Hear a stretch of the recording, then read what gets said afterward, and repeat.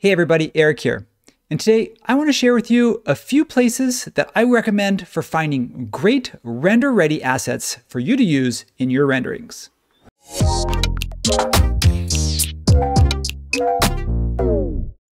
So when I say render-ready, I mean a few things, which is high quality, high poly, but also with the extra information that rendering needs. So things like reflections or materials, bump maps, all that extra stuff that you get when rendering that is sort of above and beyond what you would expect or what you need when you're just modeling in SketchUp. Now, there are some special places or special considerations that we need to kind of take into account when we look for these assets. And not everything's, equal. Not everything's going to work for you. So I want to kind of pass along some places that I've found success and some things that I've used to be able to find exactly what I need for my renderings. So let's go ahead and do that right now. The first place, and I think the most obvious place to start, is here in 3D Warehouse. Now, I want to point out that even if you see things that look like really good renderings, they may or may not be render ready. This might be something that the company rendered, and I can't say for sure because I'm just using this here as an example. This might be a rendering to show the product or even a photograph, sort of how it works in real life. So just kind of keep that in mind, is that you may see something that looks render ready that may not be. So there's a couple things we can do. First thing I want to do is search, let's do some furnishing. So let's pretend like we're going to do an interior. I normally do landscape, but let's go ahead and switch to either interior design or furniture for this. And let's look for something that I think is going to work. Now, right here, if I just type in furniture, I mean, I've got thousands and thousands of things. Even if I typed in something like chair, I still have thousands of objects to choose from. Now, there's nothing wrong with any of these. For example, these are all manufacturers' chairs. If I switch over to models here, I'm going to get stuff both from manufacturers and from the community. I might find any of these could work. But when I say render ready, what I mean is that it has materials that the rendering engine will pick up. So something like a chair here may have metal in it, or it may have a fabric material. So these little things here might look good in this rendering, but it doesn't necessarily mean it's going to render the way it looks. So one thing I like to do is I like to see if I can weed things out, in particular by just typing in the word V-Ray. Now I use V-Ray. So even if you don't use V-Ray, a lot of times the same settings that V-Ray uses will also work for Enscape or Thea or something else. So from here, V-Ray is going to do two things, which is number one, it probably assumes that you're going to get high poly assets. Not always, but it means that V-Ray can handle it. In this case, a couch, that's 46 megabytes. That size probably do both to polygons, but also the materials that are used in the model itself. So another thing we want to look for is again, looking at like materials that may be applied already. If it's V-Ray chairs, it might be safe to assume I see metal, I see leather, I see wood that's been lacquered. It might be safe to assume that all of these extra material layers and settings are actually saved in this model. So I'm just going to go ahead and download this here and wait for that to download. I'm going to pop this open. So it should open here in SketchUp. I've just got a blank file just ready to go. So if you see this rendering here, that's just so that it previews, so that you can see the preview of it rendered. So I actually don't need that. I'm going to do my own here. I am going to drop, whenever I do a test render, I'll usually drop an infinite plane in just so I can see how shadows cast and stuff like that. So as you can see, I just downloaded this off the internet. I haven't done anything to it. I'm just going to press render and see what happens. This is an interactive render. So let's go ahead and zoom in a little bit just to kind of see what that V-Ray render ready setting or render, just to see what that V-Ray search parameter does. If you look here, you can see two things, which is number one is this metal has a reflection. So that setting's already been done for us. Now this wood here has a reflection, so that's great. And even this leather material is a little bit reflective. If I take my shadows, and if I kind of change either the time of year or even the time of day, you can see in the interactive render that those actually, all of that sort of nice reflections and detail updates. So that's kind of cool. Now I know that didn't save us a ton of time, but if you liked that chair, it's nice not to have to go in and replace that material.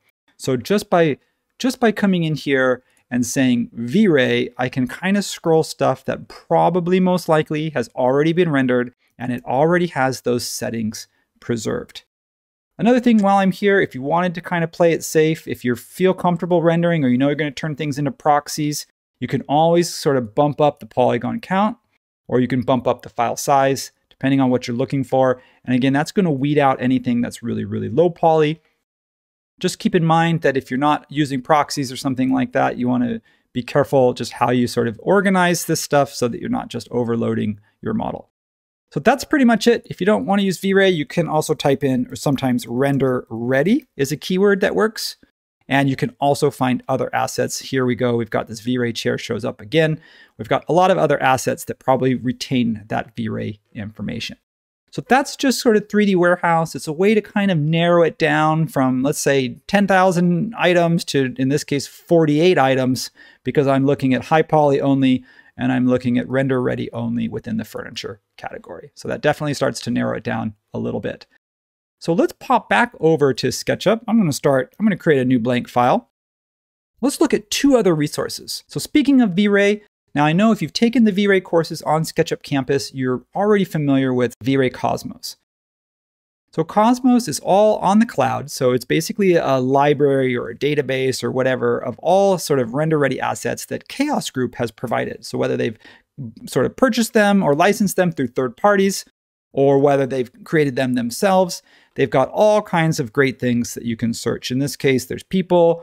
If I kind of get back out of here and go back to the home screen, let's see, I want to go home. I can find some furnishings, lighting, cars, all kinds of great stuff. So, and you can see here it says new, which means that it's updated constantly because it's cloud-based. You're going to get stuff coming whenever they push new assets. They can just push the collection up. You update the browser, and there you go. So let's just grab one of those. This is a chair that, since I was looking at chairs earlier, let's do chairs again. And I'm going to go ahead and drop that chair in.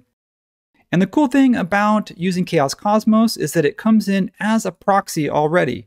So if I turn my hidden geometry on, you can see that actually the polygons are pretty low on this. Do the same thing I did before, drop an infinite plane in and press test render. Let's go ahead and take a look at what that chair looks like.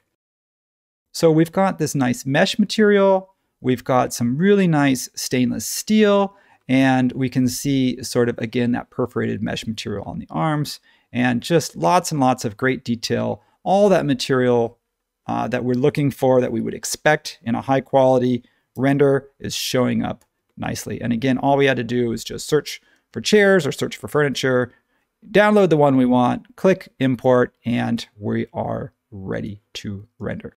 So Chaos Cosmos, it's not just for furnishings. You've got materials, there's all kinds of lighting settings. So this is basically your one-stop shop for getting, high poly assets into your model. Now, this of course requires that you have a V-Ray license, which is why I started with 3D Warehouse, because if you're using a different rendering engine, then you may want to actually have something that's not tying you to a specific render engine like Cosmos does. So I want to show you one more resource that you may or may not be familiar with. It's actually in the extensions warehouse. So if I go there, and it actually shows up, I don't even have to search for it because it shows up right here, at least right now anyway, as a featured extension. It's called 3D Bazaar. So 3D Bazaar is by the same folks that brought us Scatter and by the same folks that brought us Transmuter, which are both great extensions for rendering. So the 3D Bazaar is basically an online marketplace that where sellers can bring their objects and host them. And again, this is going to be more for, let me see if I can find 3D Bazaar and open it up. This is going to be more for like if you can't find what you want and you're willing to spend a little bit of money. Because to be honest with you, like anything in life, you get what you pay for. I want to look at some plants. You can sort of narrow it down with categories. If I'm looking for grasses, shrubs, flowers, how about trees? There's 100 trees over here. You can narrow it down by render engine. So I'm only looking for V-Ray, although I think most of these should work for all of them. But let's just say I want a specific to V-Ray. And for whatever reason, let's say I am willing to pay, but I'm a bit price conscious. So I'm not willing to pay more than, say, $20 for a tree. And let's see what shows up.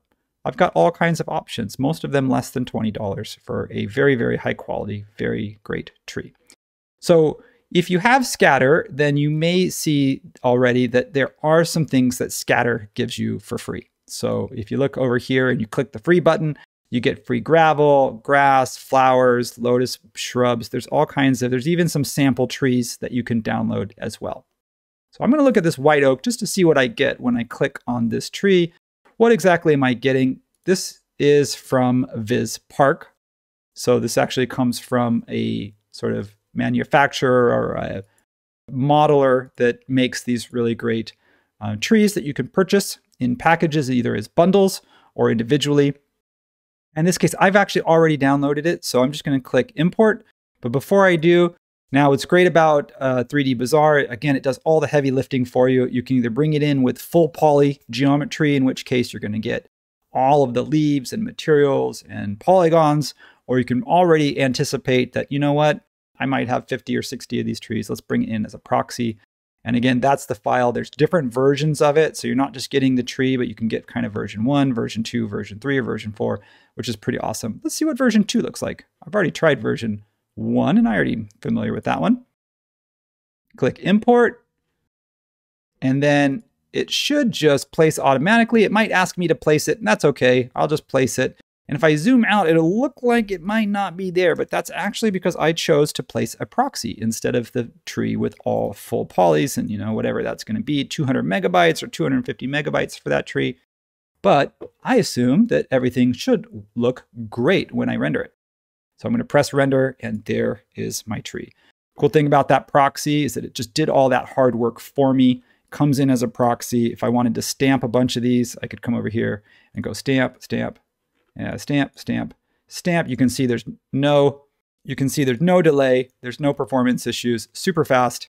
And if I zoom way in, just really, really high poly trees. So I'm happy with those. I'm happy with how seamless and easy this process was to find them. Of course, I could go online and I could find VizPark's website. I could download it straight from there, or I could buy it from them. Or what's nice about this is that it just automates everything. You can find it, you can purchase it, and you can download it, import it, and drop it in, and you're ready to go. It also has the option of saving your local stuff. So like all those render-ready things that I find from 3D Warehouse, I can go ahead and actually browse to my own local rendering collection as well. So the 3D Bazaar can actually be kind of like your kind of like a component library for rendering. And so you can kind of think about it collecting everything, of course, except for the Chaos Cloud stuff, in which case it lives on the cloud. So those kind of stay there. And then when you're ready, you just import them through the Chaos Cloud browser. So lots of just different options here. So I know that was quick. It was a lot of information, but that was 3 resources. If you are already familiar with one of those, if you've been rendering with V-Ray, you're probably already familiar with V-Ray Cloud or Chaos Cloud. Great resource. Again, use it if you already know it. A 3D Warehouse, always a great resource, but like anything with 3D Warehouse, you kind of get what you put in as far as your search terms. So definitely just kind of think about it a little bit, spend some time testing some things, and see how those search parameters are going to get you a better result each and every time. And lastly, don't be afraid to try things like an extension. Even things that come at a cost, if it saves you time, ultimately, it's a good thing. So just kind of balance that cost versus what it's going to take for you to go search it, find it, download it, store it, import it. All that stuff takes time out of your busy, busy day. So definitely worth the value if you want to consider. Well, there's some free options, but even if you're going to consider buying some, think about it. So I'm going to leave you there. Hopefully you found something useful in this video. As always, don't forget to like, comment, share, subscribe, and I will see you next time. So thanks.